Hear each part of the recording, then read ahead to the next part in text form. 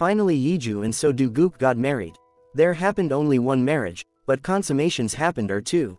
One is the newly married Yi Joo and So Do-guk, and the other couple is Yoo Ra and Se Hyeok. Yi Joo goes on a solo trip to Gangneung. Despite of having fear of water, So Do-guk follows Yi Joo. So Do-guk shares about his childhood trauma, and Yi Joo tells him about her birth secret.